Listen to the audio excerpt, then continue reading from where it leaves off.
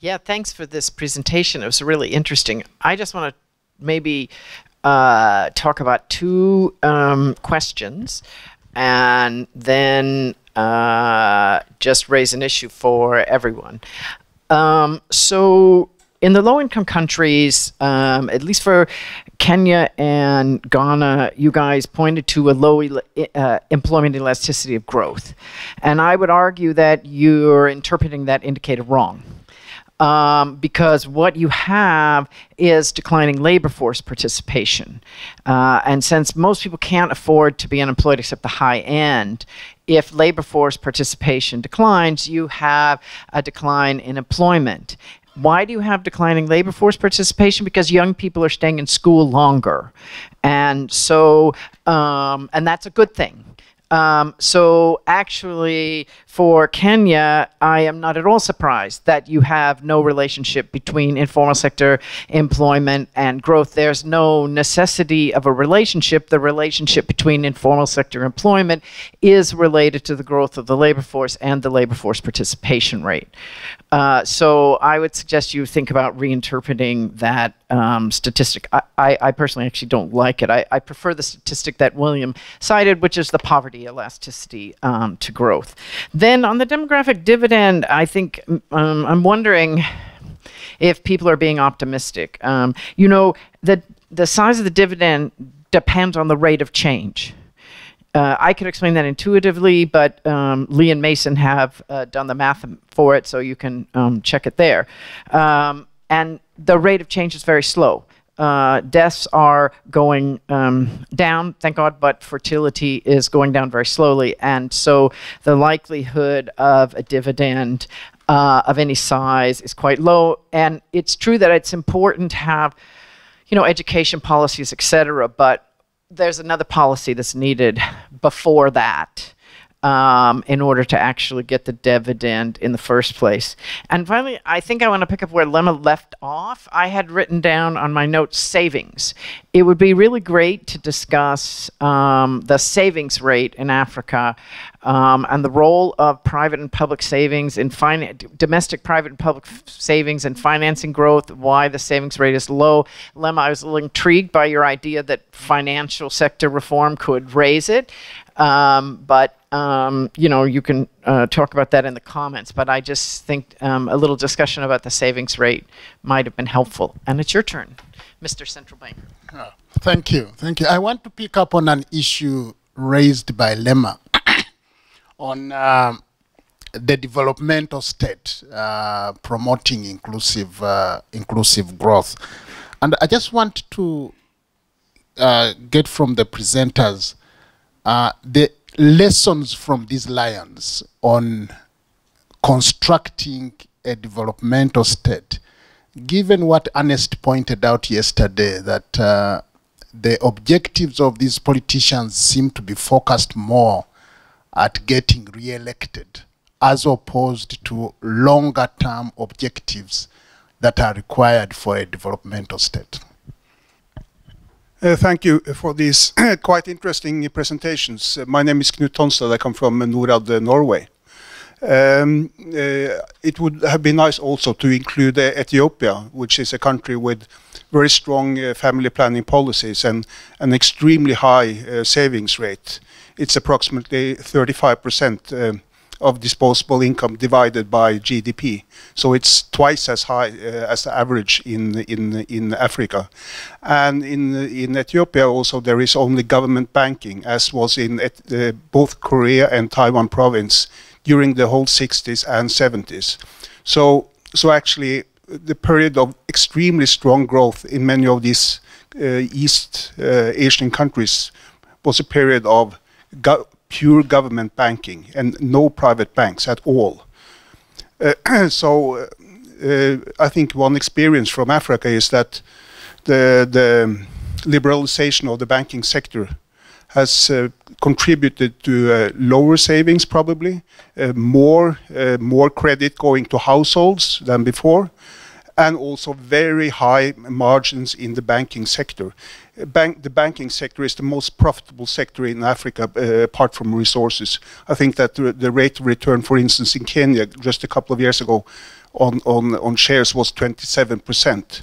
So it's a problem that industry is competing with governments, with consumers, and with the banks themselves for credit. So you have extremely expensive finance for domestic industries. That is one of the reasons why you don't have more industrial development in Africa, and why they had it in Asia. I think it would be, in my view, the liberalization of credit happened too early in Africa. In Asia, they waited in Korea and Taiwan until the 80s and the 90s. So it has come a bit too early in Africa. I would like to hear some comments on that. Thank you. Thank you. I'm Donald Mar from Repoa, Tanzania. I have one question to William. When I followed your presentation, unless I'm mistaken, in one slide you showed quite a drastic decline in the growth rate of the finance sector between 2015 to 2017. I would like to know what drove that decline and what effect that might have on the real sector of the economy. Thank you. These were very insightful presentations, Rolf van der Hoeven of the Institute of Social Studies. And I think one of the points you made, how important the labor market is. Now, what struck me in the presentations of all the studies is that you look mainly at the formal labor market and very little at the informal labor market, sometimes mentioned in between. But if you see the numbers, it's 75% of the people are engaged or work, how do you, in the informal sector. So in that respect, I have one question and one suggestion. The question is, the informal sector, there was a research project, partly in WIDER, ISS, Michael Grimm was involved, where actually if you decompose the informal sector, it's not a uniform sector at all. There are, according to that research project, which was mainly done in West Africa, French-speaking West Africa, there are gazelles in the informal sector. About 20% of the activities in the formal sector are growing. Then you have a middle class of about 10-20% of the informal sector. With a bit of support, they can also grow, and you have about, in those countries then, 40 to 50% of the informal sector, for which the informal sector is actually no employment, it's just to save life, to stay on living. And so my question is, can we change the research that we focus much more on the potential of the upper part of the formal sector in a number of activities, but for that we need numbers, so we need to do research on that. So it's a question, have you in your work, have you been able to dig out already some of those aspects of a dynamic part of the informal sector and a non-dynamic part of the formal sector? And secondly, how would you go about it for the next phase of your research? Thank you very much. So I think we can take two more. There was Nigel, and then in front here.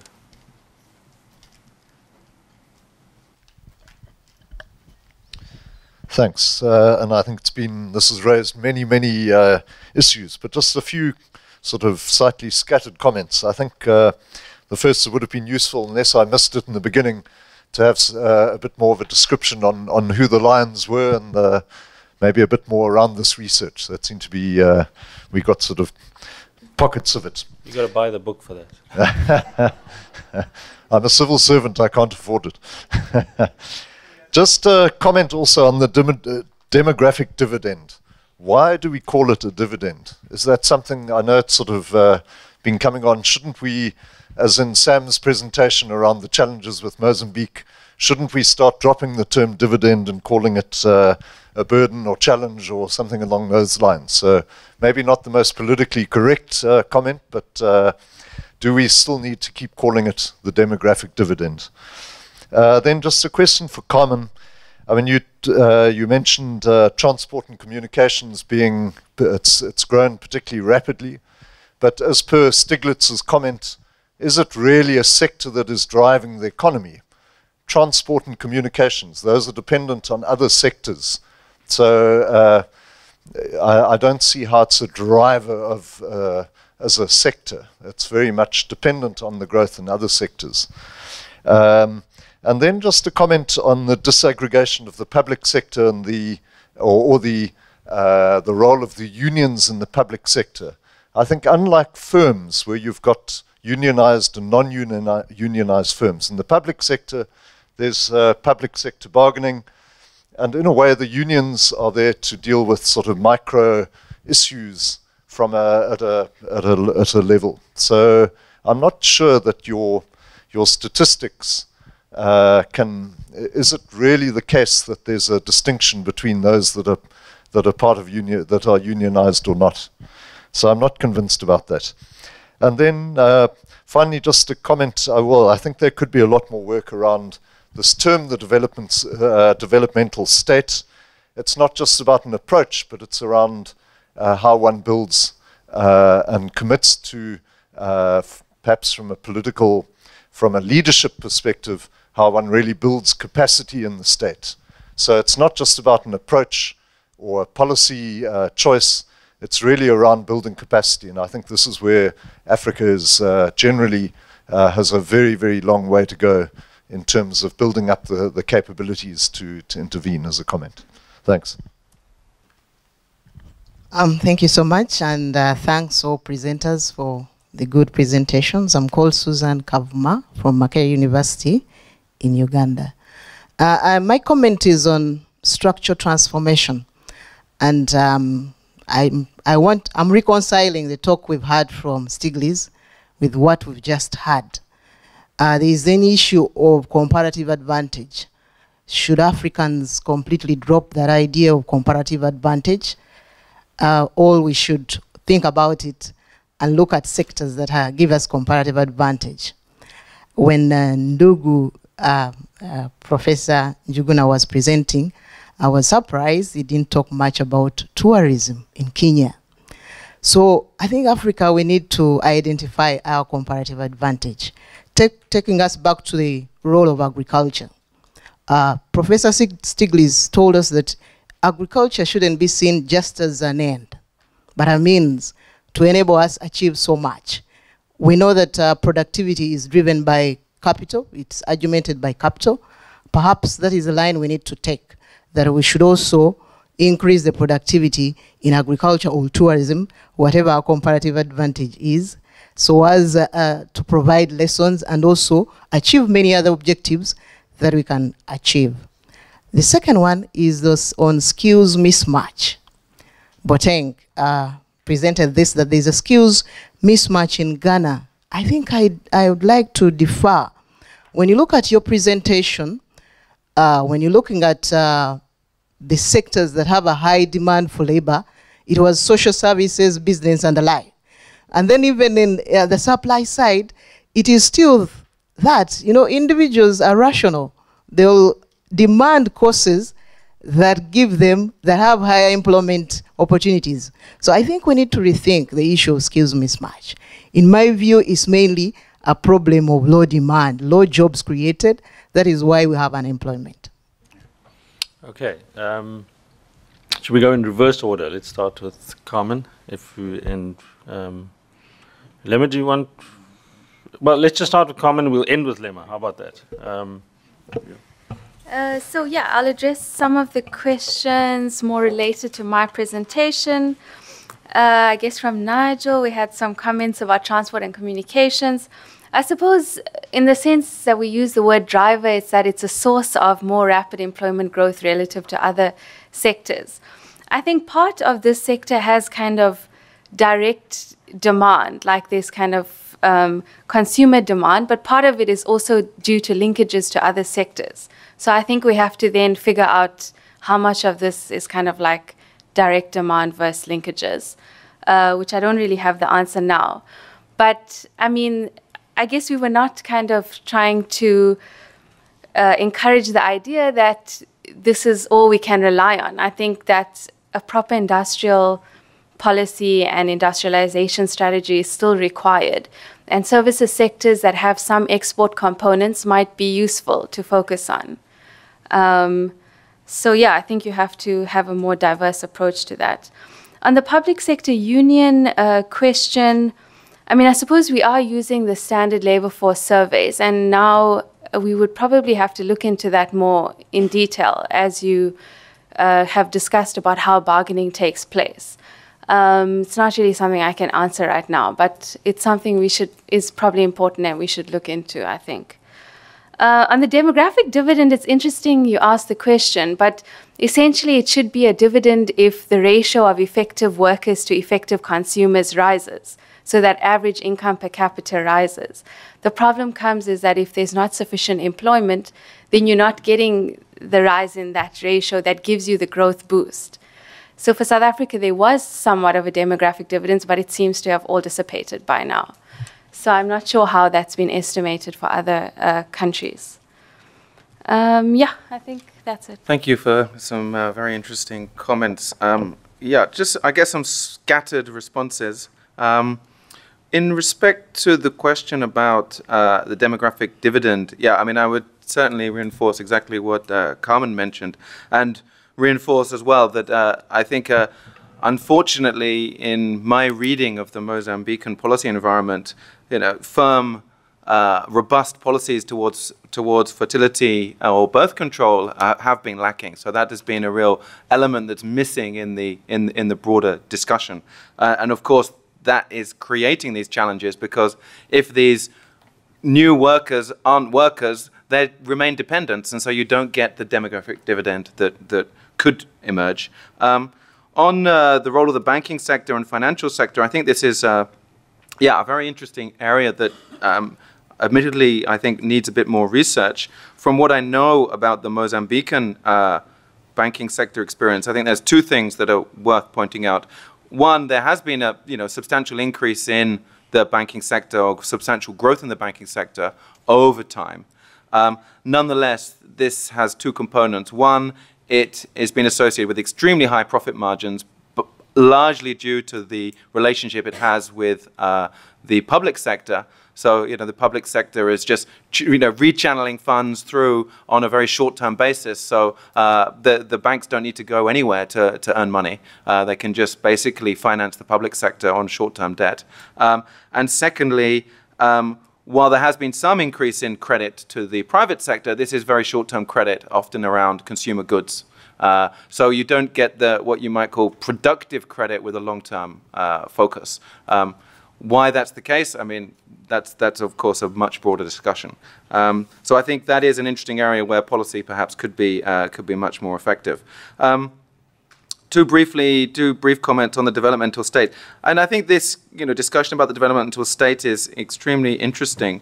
But I do have two concerns. I think relating back to one of the comments, implementation capacity. To implement developmental state-like policies seems to be highly problematic. And my experience has been that there's no shortage of policies. The problem is the implementation. And I think many of us who've worked in developing countries would probably nod about that. So, we can have great policies with great objectives and, that look good on paper, but the problem is they just stay on paper. So how do we get to the implementation stage and effective implementation? The other point about the developmental state, at least the lessons from the Mozambican experience, is that I think before we even think about getting the policies right, let's just not get them wrong. I mean, I know that seems a bit flippant, but actually, I mean, I think it's easier to identify the wrong policies, that genuinely damaging policies, than identifying, well, this is the right or optimal set of policies.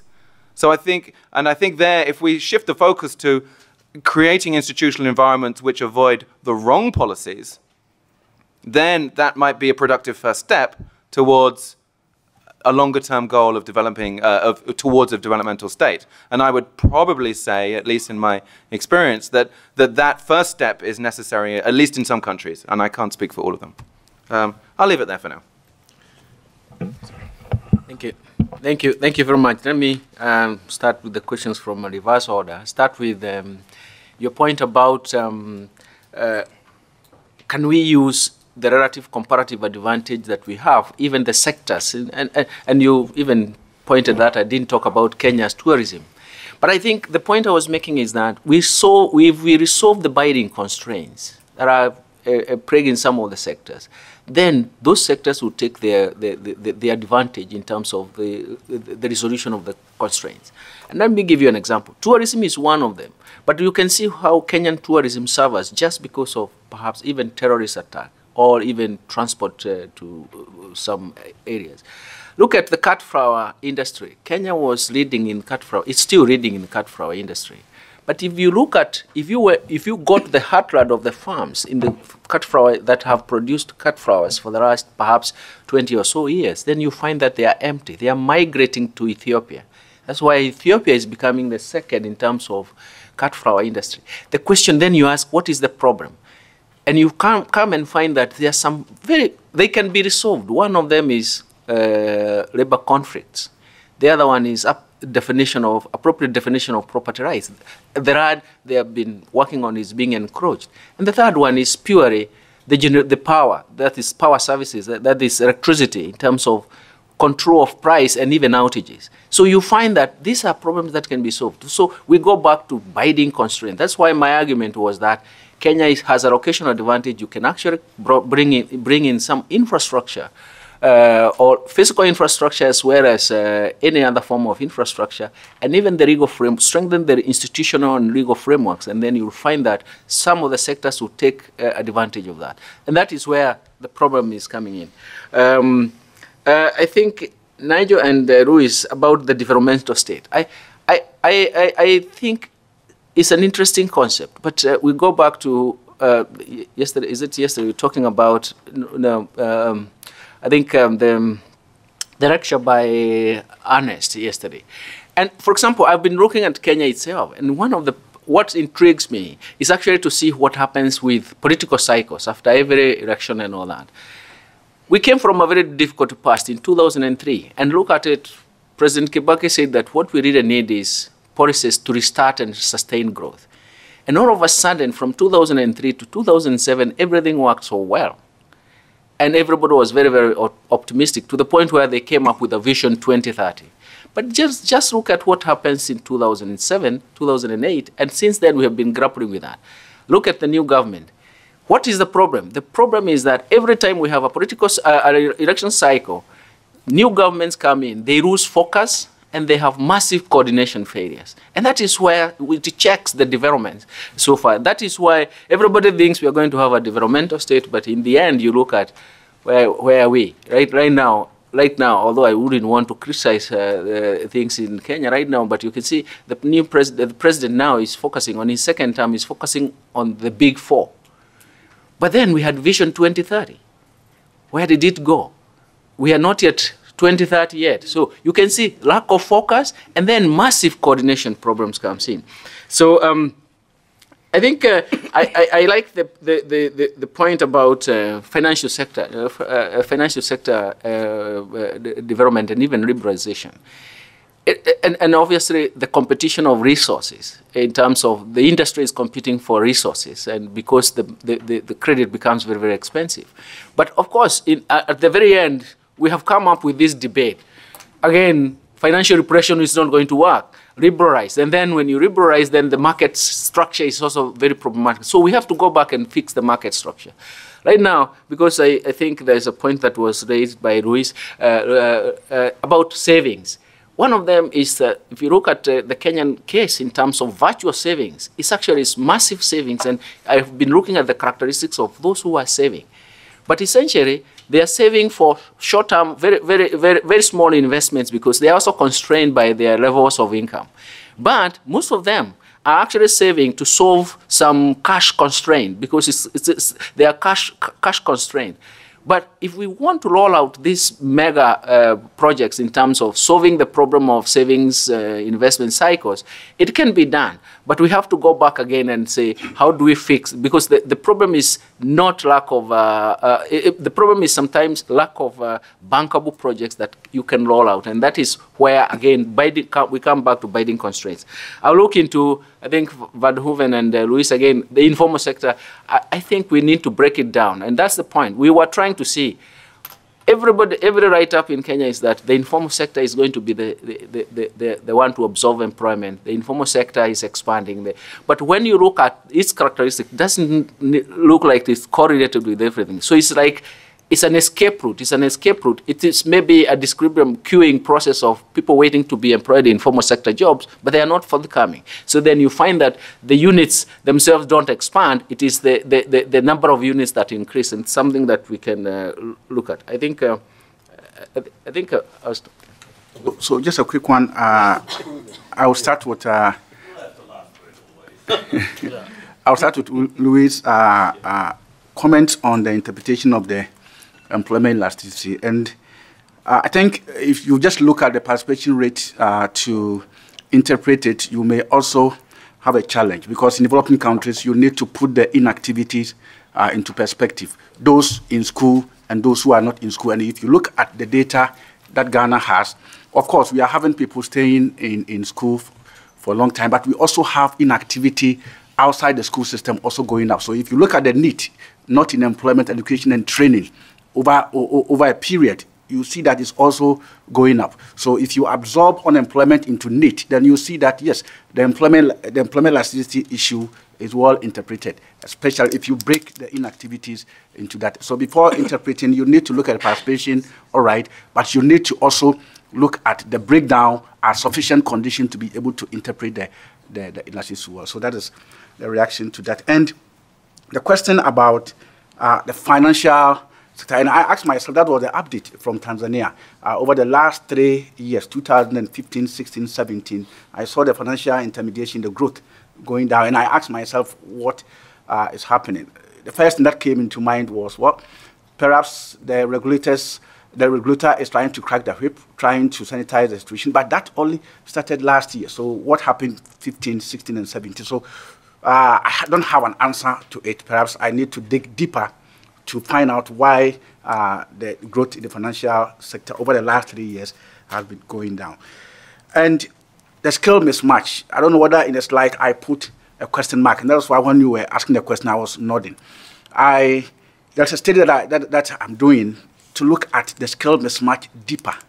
And a PhD student I'm supervising is looking at that. And what comes up, that if you look at advertised job vacancies in Ghana over from 1984 up to current, and of course it is corroborated by what the central bank also does in terms of advertised job vacancies. You said that most of the jobs that are advertised are not the science-based, mostly looking for people in the social science and so on. So it also brought a question, so why the skill mismatch? And I conducted interview with employers, and the employers made it clear that you look at it, and if manufacturing is going down, those sectors that require engineers are not growing.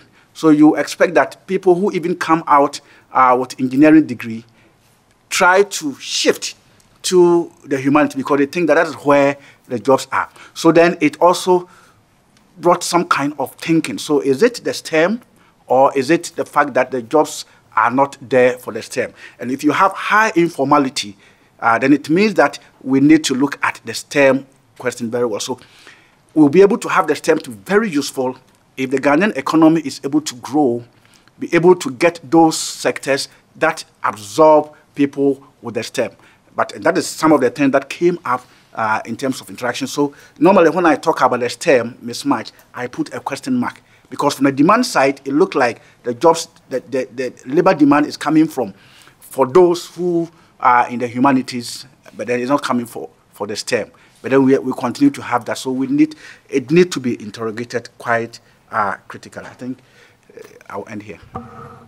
Lemon, do you want just a minute or two? The chair has told me that I only have 1 minute, so I just want to weigh in on finance. I know that we blame financial liberalization, high interest margins. One thing that we need to be aware is because we have dysfunctional banking systems. We have not gotten the design features of finance in Africa. And one of the low-hanging fruits is integration of finance across countries. And these ingredients are out there. The issue is the political economy on the developmental state, right? To me, if you have a benevolent social planner, you actually get social optimality. But that's not very likely to happen, right? So these things are very specific, and I know that things have actually happened in that context in Ethiopia. And it's worked, you know, in the short span, but there has also been overshooting, you know, because remember what happened when they started expanding beyond Addis. There was a massive movement, and we have, you know, the rise of Abiy Ahmed, and now he's talking about privatization, liberalization, right? So I think you're right. It's a cycle. It's a political cycle, and so when it comes to government, the issue is not that government should not play a role. Yeah, you need a well-functioning governance for well-functioning markets. The issue is whether or not the government is in its comparative advantage or operating in areas of comparative advantage. And typically what happens is that it ends up operating both areas of comparative disadvantage and advantage, and then creates what is known as a mixed economy, and then becomes mixed-up economy. That's the issue. So, so that, okay, thank you. Great. I thought we would actually have time for a second round. That's not going to happen. Enjoy your lunch, but please join me in thanking the authors.